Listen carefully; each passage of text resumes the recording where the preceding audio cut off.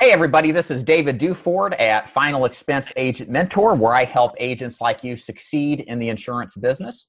And today in our top agent interview series, I have disability insurance sales agent Larry Schneider with me today. And a little bit about Larry. Larry is a disability insurance specialist with over 45 years of hands-on experience, exclusively specializing in disability insurance. And a little bit more about Larry. Over the years, over 50 disability insurance-related articles have been published in many of the trade magazines that he's been a part of.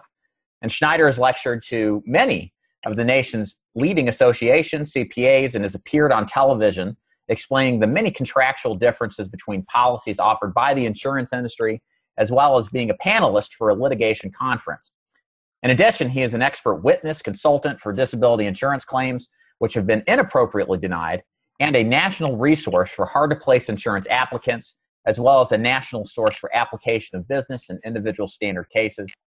Larry is also the author of a nationally acclaimed training manual, the Encyclopedia of Disability Income Insurance, and the Anatomy of Denied Disability Insurance Claims, a manual which is used by many attorneys. And I can tell you personally, the Encyclopedia of Disability Income Insurance, I own it. It's great.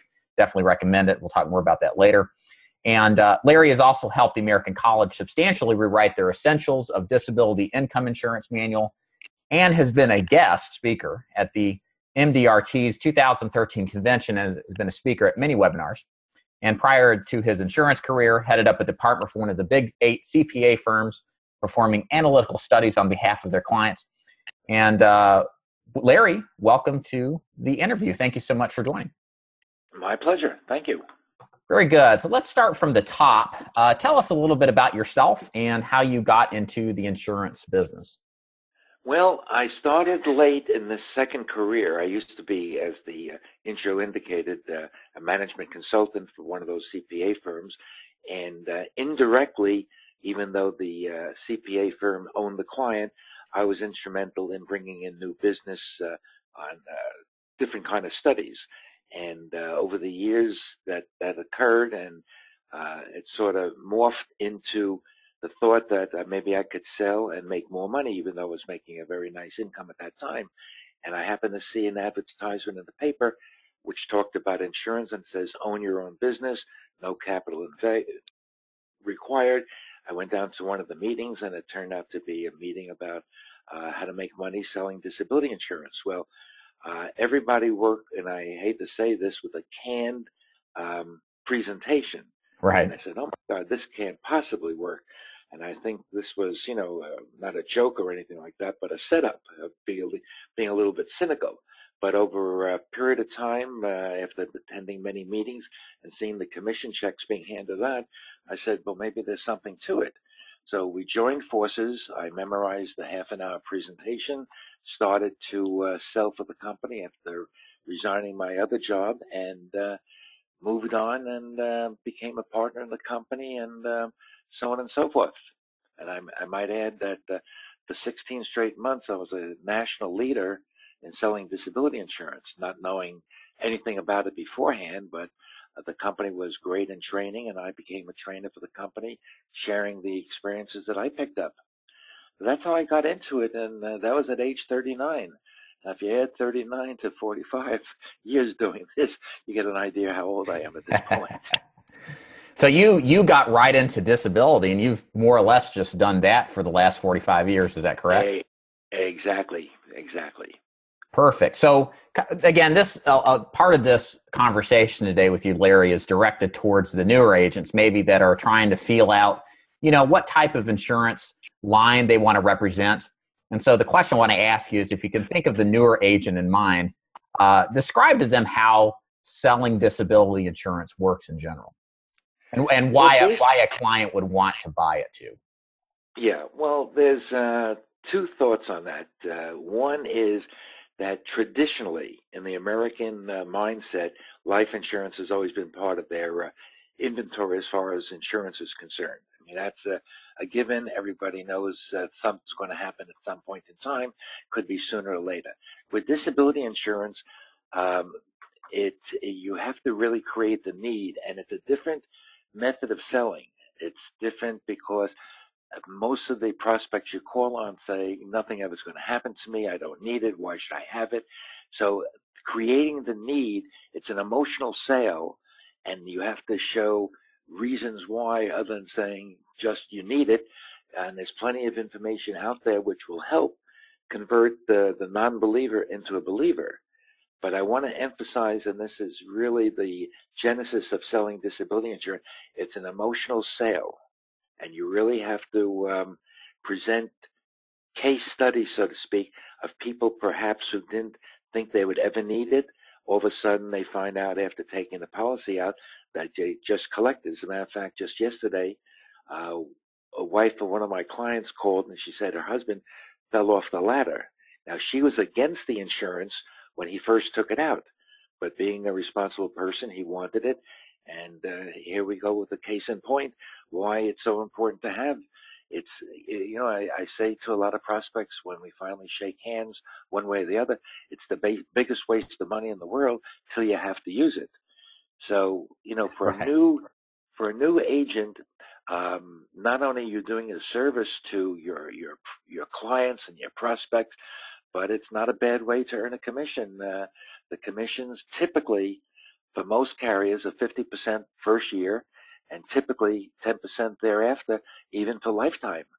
So it's not a bad way to develop a nice retirement program. So I say to it, go ahead. I'm sorry. Yeah, that's okay. So just as you were saying, Larry, like you made a good point a moment ago. You know, everybody agrees they're going to die. There's no real arguing that point. However, like you said, disability is something that happens much more than people imagine. However, it's not necessarily going to happen. So when you say you need to create the need, you absolutely need to. Wouldn't you think so? Absolutely, absolutely. I mean, clearly there are more people in the hospitals than there are in funeral parlors at any given time. So clearly, the evidence is very strong. So let's talk a little bit more about, you know, so you mentioned that disability has the way of being kind of interesting because, you know, in my particular line, selling final expense, it's a pretty good first year commission, but the renewals aren't necessarily, much to be enjoyed. However, it sounds, correct me if I'm wrong, disability has the advantage of a very high first year commission. Case sizes can be very large, plus a very high renewal driven business. Is that kind of how the product is? Absolutely. And if you think about it, even if you sold just one policy a week and the premium was $2,000, that's $50,000 a year, taking off for a couple of weeks vacation. In the second year, you get 10% on that $1,000. So now you've made another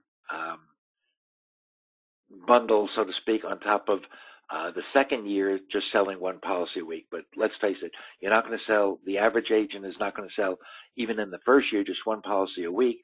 And by the time he gets into the second year, he should be on a roll. I mean, there's referrals. You do a good job. Like in any kind of business, you get referrals and you become stronger and more knowledgeable. And as you know, as everybody does know, knowledge is power. The more power you have, the more successful you're going to be. And how much quality as we relate to persistency? So new agents, persistency means how well does the business stick on the book? So with disability, is this a business that does it lapse after a couple of years? Does it last a long time? What kind of quality can you expect from a disability? I can't imagine in my 45 years I've been doing disability insurance anything lapsed other than somebody retiring and then they don't need it anymore. I can't picture, even in the worst scenarios where there's an economy downfall, that somebody says, I can't afford it. And there are ways to salvage that kind of situation. If income has gone down, there are ways to bring down the premium where somebody could still maintain it on a lesser basis, as I just mentioned. But I haven't had any lapses. Once it's on the books, rarely does it get removed either through competition or otherwise, simply because, as everybody knows, rates go up as the years progress. Everything is based on age. So if another agent came in and said he had something better, which is very unlikely, because usually I always try to give the best that the industry has to offer, and I do represent all the insurance companies. And at this point in time, there are only about 13 carriers that remain in the disability insurance industry. But for somebody to come in and say, I got something better, they'd be faced with the challenge of overcoming the premiums which have increased due to age. And that's very hard to do. So lapses are basically, then they do happen, of course, but the persistency is very high. So for the new agent in mind, they may think, oh, geez, disability, how complex is that? Maybe they've seen the different kinds of policies that are available to prospects. So what I was hoping you could do, Larry, is kind of just describe in general how disability insurance works and what the most common policies are and how they actually go to work for the client when a disability claim comes in. Okay, let me back up a little bit on your question. There's also an old saying, and I do have a couple of old sayings in my bag. You don't want to become a feature preacher, okay? Right. Because 99 times out of 10 or out of 100, it's going to go over the prospect's head. What you want to do is create the benefit, what it's going to do for the client, meaning that if you do get disabled, it's going to help give you money so you can pay your rent, your food, and so on. But to answer your question more directly, getting away from what I just said, that you don't want to become a feature preacher, the way a policy works, and there's many options that are available when you apply for a policy. The genesis of any policy is total disability. And that basically says for most occupations, and there are different definitions based on occupation. For example, a ditch digger is not going to get the same definition for total disability as, for example, a doctor. And what I mean by definition, I'll give you an example, and definitions trigger a benefit. For a doctor, for example, and any other white-collar worker, the definition would normally say, unable to do the material and substantial duties of your occupation, period. And, you could add verbally past the definition, even though you're working in another occupation, making more money. So if somebody in sales, for example, you, David, loses your voice and you had a policy and you couldn't do the duties of your occupation because you lost your ability to communicate, even though, for example, you became a computer nerd making more money, you would still get the full benefit from the policy. And as long as you pay for it with after-tax dollars, the benefits will be tax-free. That's one benefit. Now, let's say, for example, that somebody hurt their back. And they can only, they couldn't get to work 2 out of 5 of the days. They have to rest on Tuesday and Thursday to recuperate. All things being equal, that's 2 out of 5 is 40% of the week or 40% of your income. Then the policy would also pay under what they call a residual or a proportionate loss of income, 40% of the monthly benefit. So there's something coming in there. Another option would be a future increase option. Let's say somebody didn't take out as much as they needed initially, or they got the most they could get based on their income, but their income is going to go up dramatically in the next 5 years. Maybe they're out of residency, whatever. The future increase option basically says that we'll give you more coverage with no medical questions asked, meaning if they've had some major health issue, that is overlooked. There's no medical questions asked. All they have to do to get that particular additional benefit through the future increase option is show that they have the financial capability of proving they're making X number of dollars, which will get them more. Another benefit is a cost of living adjustment. That should be semi-self-explanatory. Once somebody is collecting the monthly benefit, over a period of time, the cost of living adjustment will increase that monthly benefit to keep up with inflation, because inflation is going to erode the buying power of the initial monthly benefit. So the cost of living adjustment gives them more income. Usually it's a certain percentage, say 3%, could be compound, could be simple, of the monthly benefit. And during that period of time, there's a waiver of premium that kicks in, meaning while you're disabled after the elimination period, and that's like any deductible, then the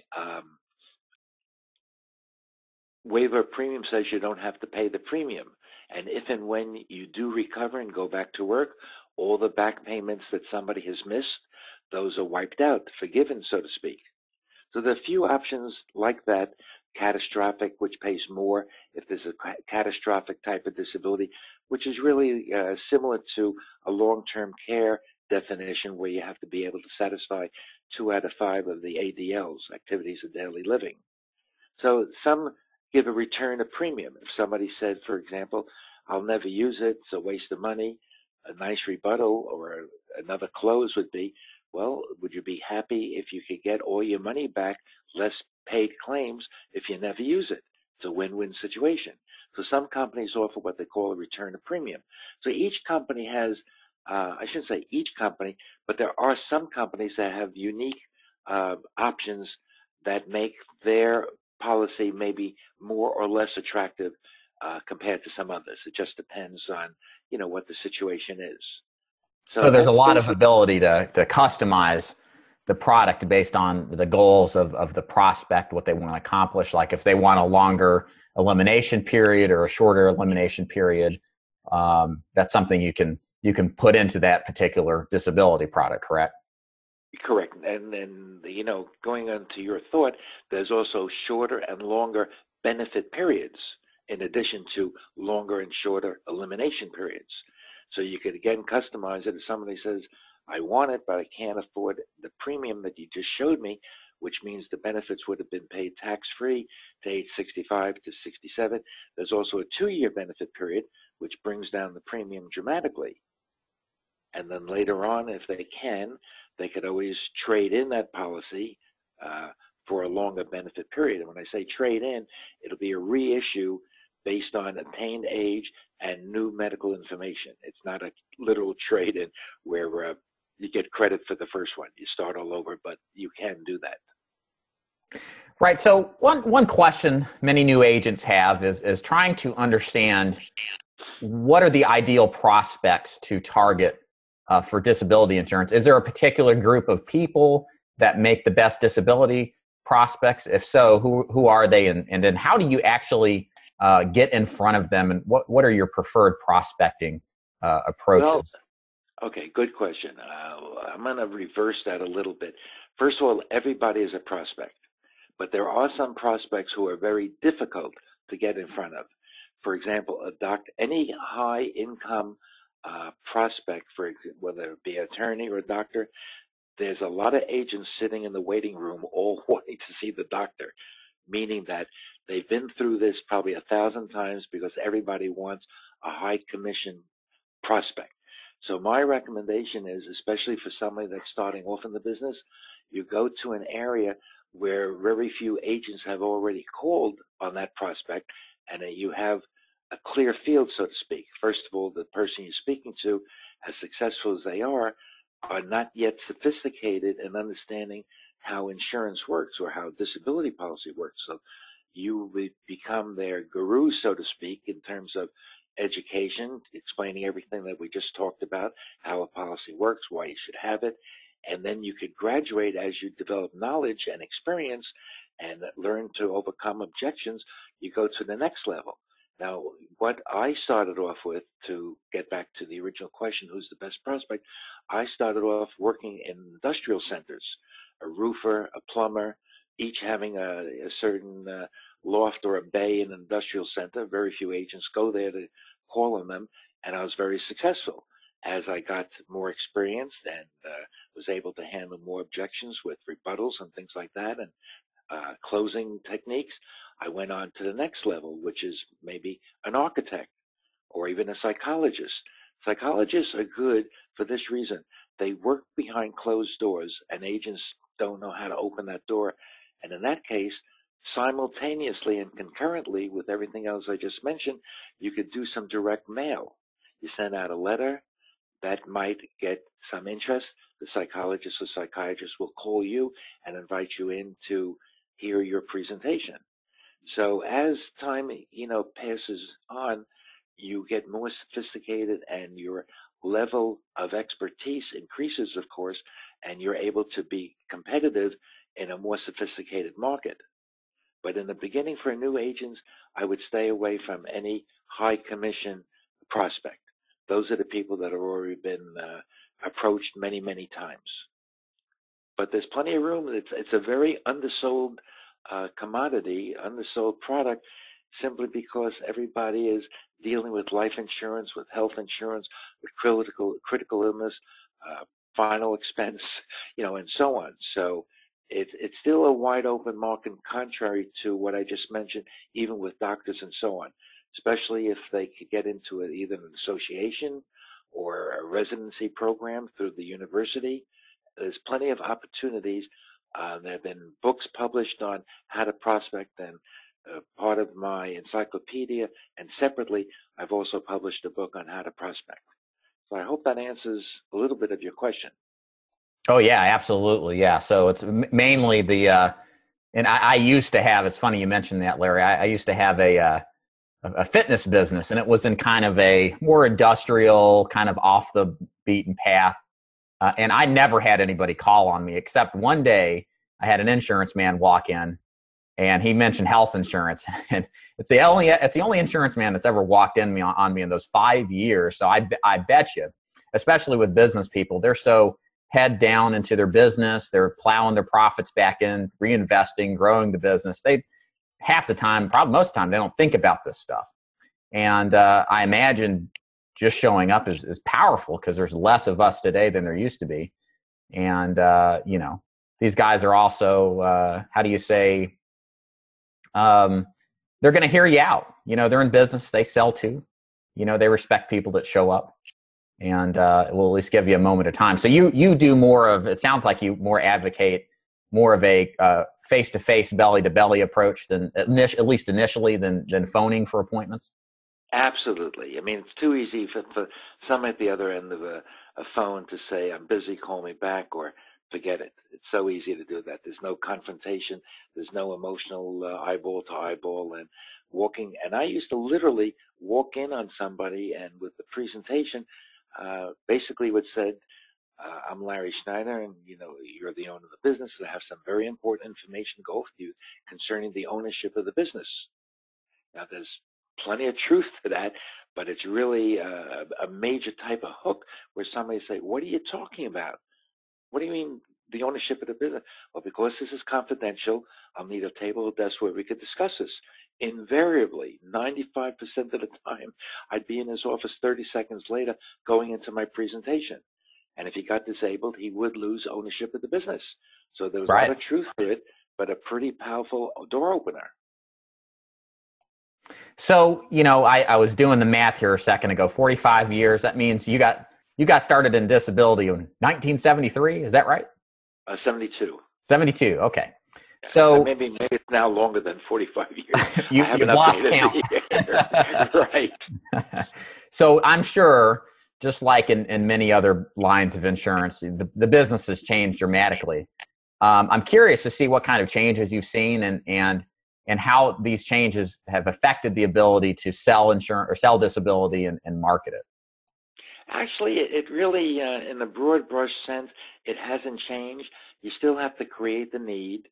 There's underwriting. The insurance industry, to answer your question, has gotten much more sophisticated in terms of underwriting. I wouldn't say that in the past things slipped by and they've had to pay out claims that maybe weren't appropriate, simply because in underwriting, either the agent didn't, for whatever reason, put down all the information in the application. Either the applicant didn't share it, the agent may have decided it wasn't important enough. But today's market, the insurance underwriters have got a lot of additional tools at their disposal to underwrite an application, and I would say they probably put in a few more exceptions than they did in the past for the reason I just mentioned. But the product has gotten more liberal. There's been a few options been added. Nothing major has changed, just enhancements. The participation, which means how much can somebody get on a maximum basis. I mean, for example, somebody that's even making $1 million a year, and that's possible, is still only going to get a certain amount. There's a point of diminishing returns. Somebody making, for example, $50,000 a year would get roughly 60% of their income covered. Now, $100,000, which is twice that, you would think that they would get another $5,000 on top of that, $10,000 a month. when somebody makes 100,000, they're only getting about 8,500 a month, whereas the person's making 50,000 can get, or 100. Let me back up. I made a mistake. Somebody making 100,000 will get 5,000 a month, 60% of 100,000. Somebody making 200,000 is only going to get about 8,500. So as the income goes up, the chart, and they don't use percentages at that point, the chart will give less, all else being equal. So the more you make, and you can convert how much you're getting to a percentage. So the more you make, indirectly, the lower the percentage becomes. What's the rationale behind that? Why do insurance carriers cap it at a lower percentage for the higher income earners? Well, that's a good question. You would think it would be a level playing field from that point of view. But in the conservative towers, so to speak, they figured, how much does somebody really need to survive? They want to give them some motivation to hurry up and recover. If somebody's getting a straight 60%, regardless of how much they're earning, somebody might say, why should I hurry up and recover? I'll sit on the boat for another couple of months. Granted, there's some medical justification to being paid, but that's the thinking behind the reason why the percentages go down as a result of converting how much you're getting to a percentage. So we've been talking about, the typical disability sale being a white-collar professional or a businessman, and with the goal of just replacing, the income lost due to disability. What other type of financial solutions can disability insurance products can be used for? Because there's more than just replacing income, isn't there? Well, that's a good question. I think if I hear what you're saying, what other products are available in the disability insurance marketplace that could help replace income? For example, in addition to getting an individual policy, and you could use the word IDI, individual disability insurance, there's a business overhead policy, which is a separate policy, which will, in addition to getting covered for your own income, pays the business expenses, whether it be a salary of somebody, rent, electricity, all those business expenses. And that is a tax-deductible premium, whereas the individual is not a tax deduction item. And even in certain cases where it is allowed, you shouldn't pay it with pre-tax dollars, because then the benefits are going to be taxable. So getting back to the next product, which I call the business overhead, that pays the business expenses. There's a key man policy, which, let's say you have a rainmaker working in the organization while the owner is playing golf. If that rainmaker goes down, the business is going to suffer. So you could put a policy on that key man, which means if he or she gets disabled, the money could go to the business where they could continue to pay the key person, or hire somebody else and use that money to pay that salary while still paying the disabled person's salary. The last one, and there's one or two more after this, but they're inconsequential. The next one is a buy-sell agreement, which is used when there's a partnership. If one of the partners gets disabled, the able partner gets the money in a buy-sell agreement and will then pay the disabled partner to relinquish their shares of the business. That's a very important product, and in today's market, if I was out selling, because very few agents who even do sell the product will offer a buy-sell agreement, I would focus on that because it makes you very, very unique in the marketplace. And getting back to what we said earlier, the marketplace is not all that crowded. Very few agents are selling disability insurance for various reasons. There's a lot of chatter in the mailbox, other products. I would use that as a door opener if you walk into a partnership type of environment, whether it be attorneys or an architect or a CPA or anybody like that. And if you do it with a CPA and you get them as a client, they're going to give you lots of referrals because they control the string, so to speak, of their clients. So those are the basic 3 or 4 policies or products that are out there that can be sold. Well, let's take it back to thinking about the agent coming into this. I'm a big advocate. I don't know how you feel about this, Larry, but when I train agents, whether they do, what doesn't matter what line, but I think it's extremely important to specialize and become a master of one thing, at least initially. And my question to you, is that something that can be done in the disability insurance market? Is this something that you can just solely sell and exclusively offer? Well, that's what I've done, so there's your answer. And the more specialized you become, the more knowledgeable you are, but it gives you a heads up, meaning that it's credibility when you say, look, I only sell disability insurance, and you can get some recognition from that statement from the client or the prospect saying, hey, I'm really dealing with specialists. He's had experience. He focuses on one product. He better know what he's talking about. And, you know, if you do specialize in one product, eventually you will know what you're talking about. And next question here. So we kind of hit on this a little bit, but just in case there's anything else we could cover, what are the biggest advantages of selling disability insurance to the agent? I mean, you want to convince the agent that disability insurance should be the product they sell, right? Yeah, exactly. So let's say we have an agent who says, everything you've said sounds great, Larry, and I'm thinking about specializing it. What are my advantages to doing so versus, say, selling life insurance to business owners? All right, you're gonna get the answer by me asking you a question. Do you like working at night? No. All right. Selling disability insurance on the contrary side of the coin is a daytime business. That's a big deal, guys. I mean, it's you can come into this and trust me. I mean, when we get into business, especially if you're younger, you don't mind working nights, but you know, my fourth kid is going to be here in May. And, you know, I've done 10 plus years grinding it out 7, 8, 9 o'clock at night, get home at 10. You get to a point, even with ambition, you want to retain some sort of family life, you know, and Absolutely. Working during the day is a tremendous advantage, I would think. Yeah. Okay. That's part of it. And earlier we talked about the commissions. And of course, the psychological income, knowing that you're going to be successful, is another additive to the total picture. But daytime commissions and not having that much competition because everybody's out there grinding, you know, for life insurance on the other products. So, in my mind, and I work nights in the very beginning. I get home because a lot of my prospects were contractors and things like that. Again, the blue collar market, which other agents didn't call on, and they themselves were out working from 9 to 5. So much of my business came working from 5 to 9 or 10 o'clock at night. But to pay myself back for not seeing the family, I only worked 4 days a week. I took off Friday and Saturday.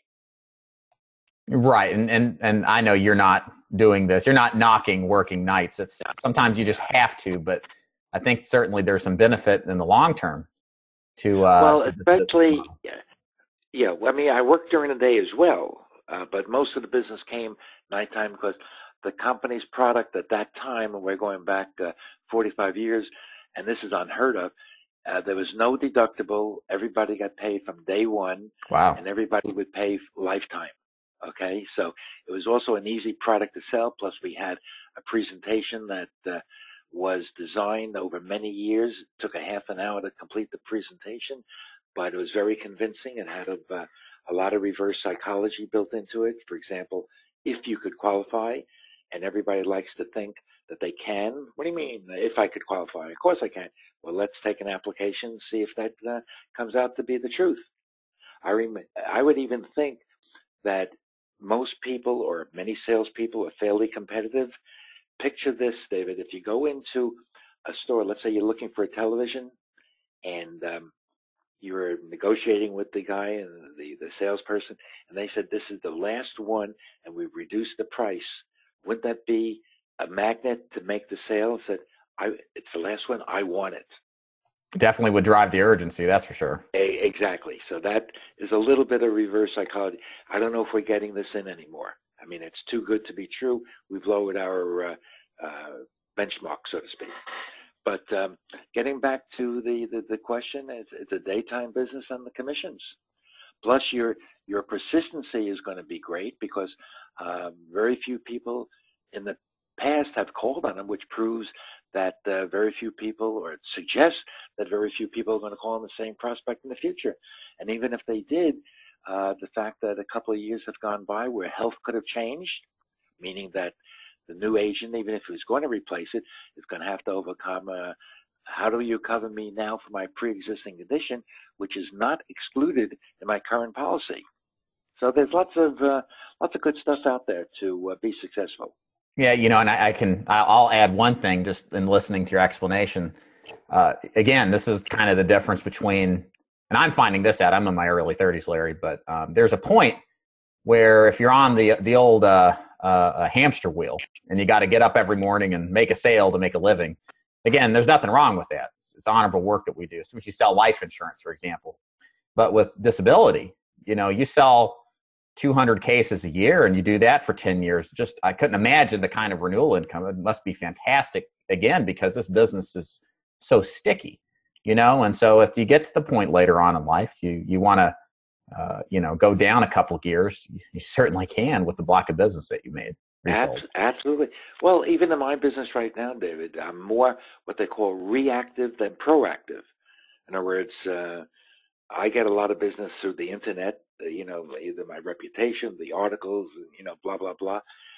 So I don't have to prospect proactively. In other words, I get business simply because of, what I've done out there. Other agents have called me, and financial planners, and all the total picture of all the networking that could possibly happen has now come to fruition.